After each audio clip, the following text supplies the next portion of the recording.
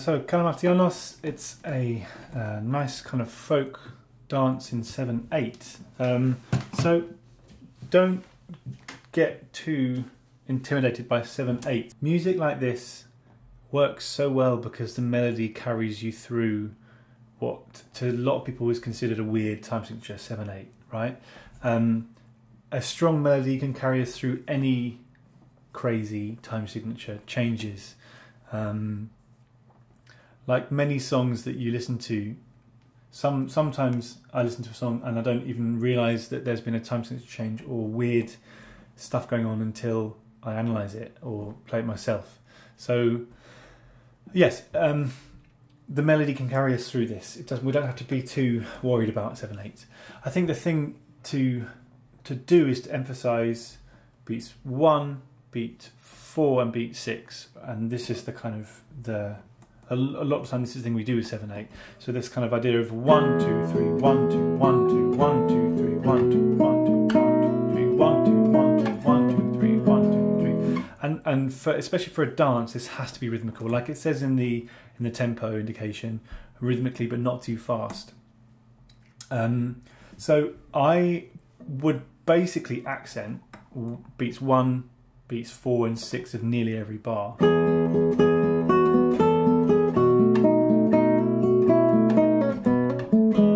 Because then suddenly you get to the end of the phrase and it doesn't sound like you've been in 7/8 almost. It just flows through, and the melody carries you along. You don't have to be counting in your head all the time, going, "Oh no, there's not the 8th quaver. What am I going to do?" You'll be okay. So another thing about the tempo indication, I've listened to a few of these Kalamatianos on YouTube of Greek bands playing and people dancing, and it's faster. I think this is a bit slower tempo than probably you would find normally, but that's good for this grade. I think there is a tendency to rush, and maybe this indication of not too fast is saying watch it, don't rush, because with a dance like this you don't really want to be rushing. Now I think I probably did rush. I think if I look back at the video, which I will do, I played the start slower than I played the end. Okay, so naughty me, but don't let that happen to you. Really try and keep a solid tempo. It is nice to let it breathe, and occasionally this speeding up is nice, but we have to be a bit in control of it. So yeah, accent every 1, 4 and 6. I would even put a little mark above each, especially in the first phrase, each beat there, 1 and 4 and 6, just to kind of feel that. Now for a kind of bar by bar look through the piece. So bar 1 to 4, once you've written those accents in,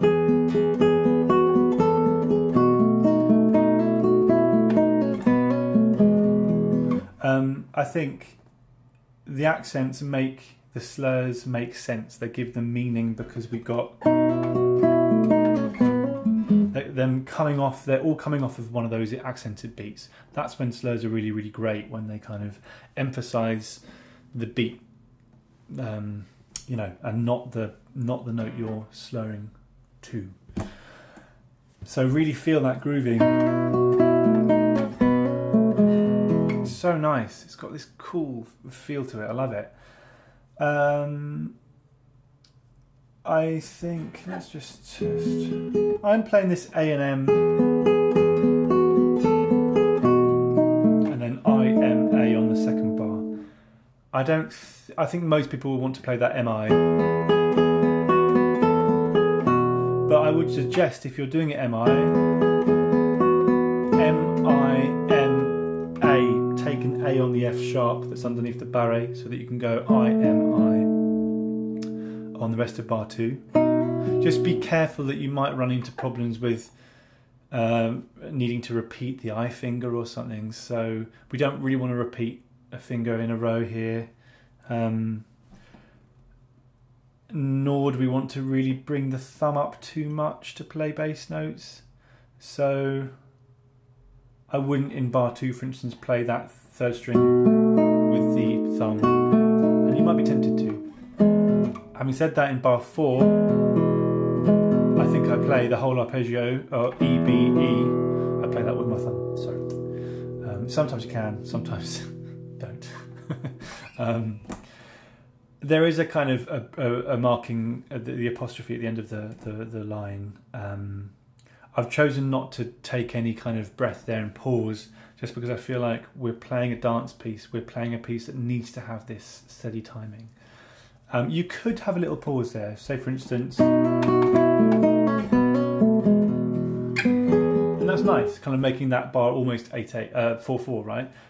You could do that. I feel like with a dance we should keep it going. What you could do to emphasise that end of the phrase marking, that apostrophe, is to immediately come down to mezzo piano on that last B on bar 4. So, you know, really accent that change in volume. Still do those accents when it's mezzo piano as well.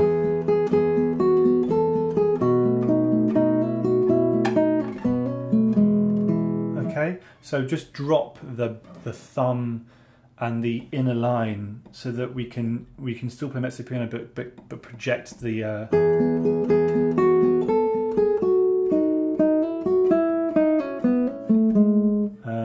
yeah. I'm also playing this phrase, say in bar 6, as if the D sharp in the accompaniment is a melody note. Let's just try it without. Yeah, maybe it works without, maybe I shouldn't be doing that, but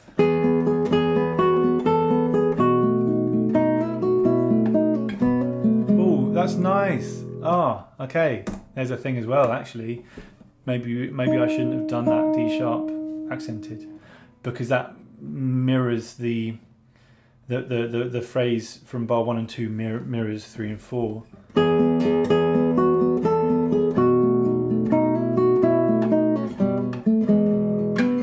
Yeah, oh, that's nice. Okay, I would suggest that actually. Don't accent the D sharp in bar 2 and bar 3. Okay, moving on.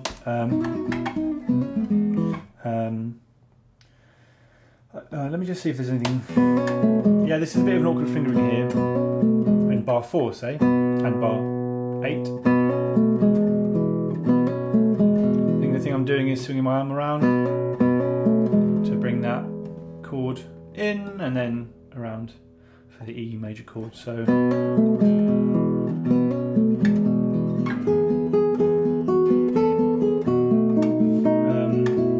and again I'm preparing the barrier as well. Get that first finger ready.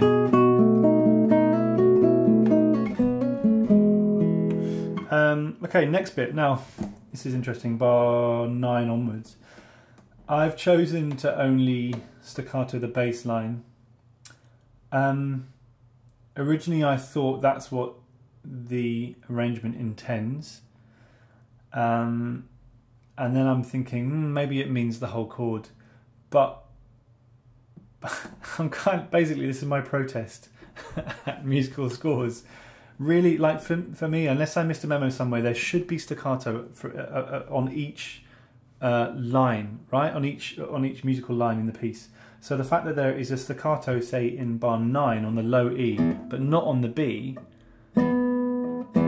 I've got to read that as the bass note is staccato, but the melody isn't. Maybe I'm wrong here. Maybe I missed the memo that one line being staccato means everything should, but it shouldn't. I really believe this, and like if this piece is intended to be like all both lines staccato, the treble and the bass, like, then it should be in both parts. What, staccato above the stave, staccato below the stave. So it's kind of my protest, but also it sounds quite cool. And I say that's my protest, but listening to again a lot of these videos on YouTube with bands playing this, like, you can hear this staccato bass whilst the melody is free flowing. So if you were to think of this in a band context, you wouldn't necessarily want everything staccato, the whole chord staccato. And so I'm kind of taking this, imagine there's a bass player there. Just because your bass player is playing staccato doesn't mean the clarinetist does, or you know. So experiment. If you like the sound of only doing the bass staccato, it's hard. Arguably, it's a bit harder.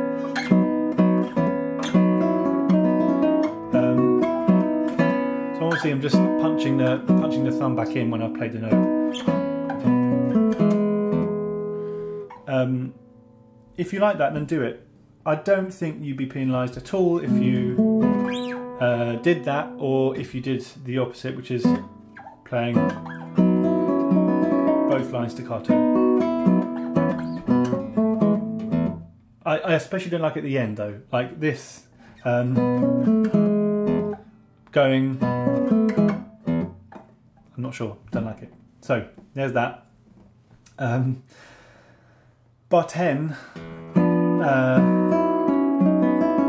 yeah, this is tricky.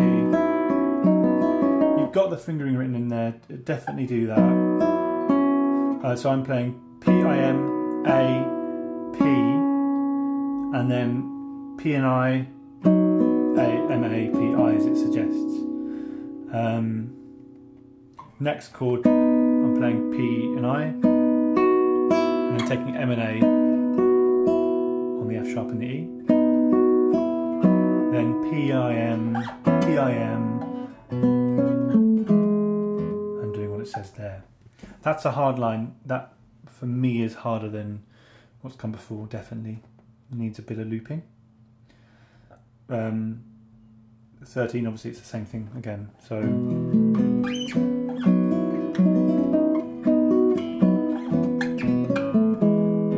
But no staccato at the end. Next bit, I think the way this is written, obviously it needs to be quite light, I think. Still accenting. I'm playing that, again, maybe slightly weirdly, with MA going to I. So MA on the chords, I on the open B. And then, what was I doing there? I think MA, doing a hammer-on. Kind of quite like that. It's going from a strong beat to the weak beat. So if we're looking at accenting beat 4 and 6, that bar, that's nice. I like it.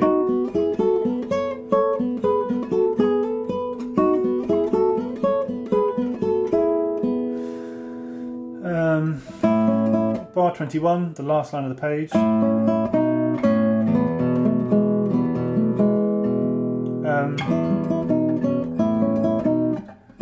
on the C sharp in bar 21. 4 and 1, that's what I'm doing. 2 again.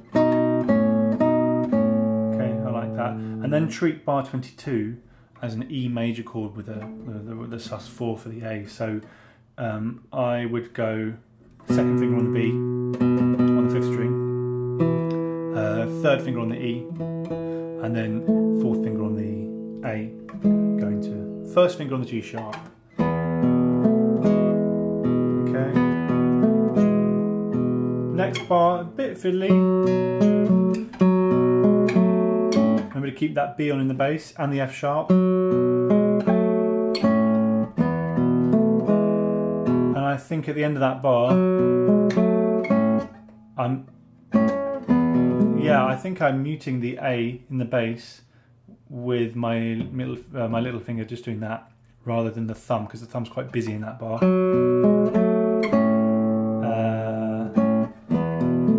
Yeah, I think I'm doing that.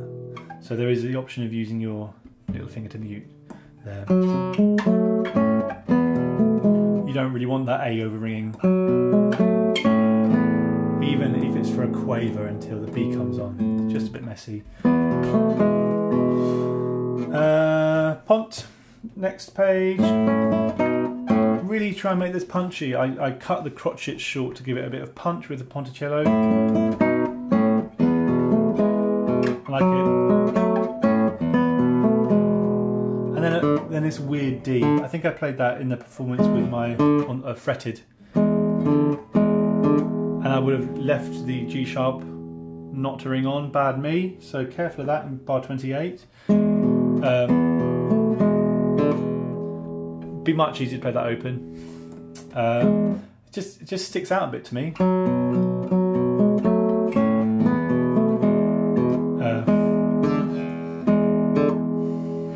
Weird. I see that it's like leading into this A phrase, but I don't know if it's necessary. Anyway, it's there. Let's do it. So, so the next line, bar 29 onwards, feels really kind of like a nice kind of soaring to the clouds kind of feeling. It's way lighter and feels much more carefree. I like it. And I am doing pull-offs, I think, on bar 29 on the D to the C sharp at the end. Again, it's preserving that accent on beat 6. I prefer it to not doing a slur. See what you feel. Of course you don't have to do that, but it's there.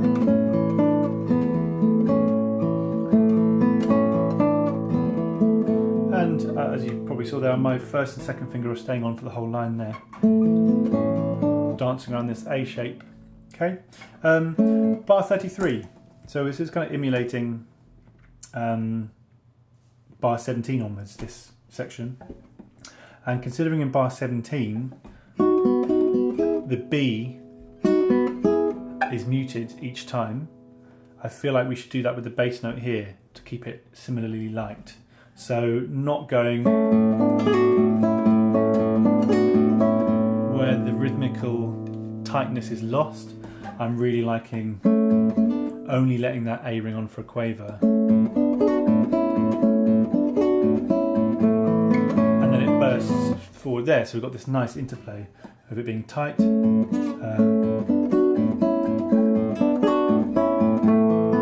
then free to ring on there.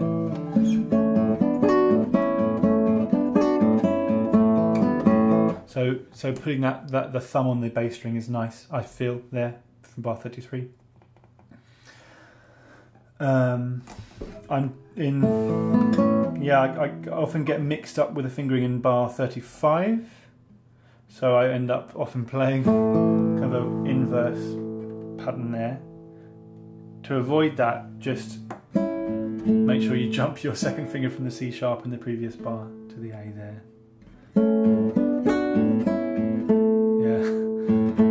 I find that hard. And in that case, you could also jump that to the C sharp and do this D with the third finger. I am doing a slur there again.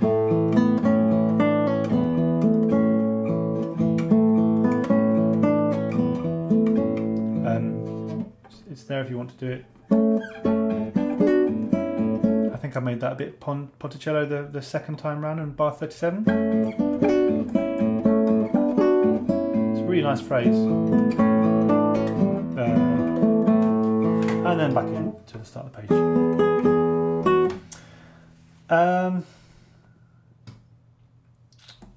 Yeah, so we've gone through the first page. I won't do much more on that. I don't really vary it that much. I think it doesn't need to be really this dance. And the ending.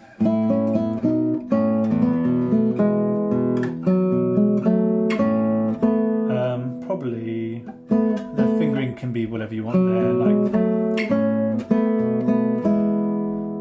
Yeah, that's not a tricky part for this level. Obviously, just remember, sometimes I see that Dakota right at the end of the page, turn over, and because it's the same as bar 25, I end up going in this eternal loop. So make sure you do hit the coda at that point. Yeah, I think that's it to say about this piece. Really, again, listen. Really, might be helpful to listen to some of these dances. There are a few on YouTube to get a feel for the music. And yeah, keep it really tight and rhythmical, and I think the biggest thing that helps with this piece is those stresses.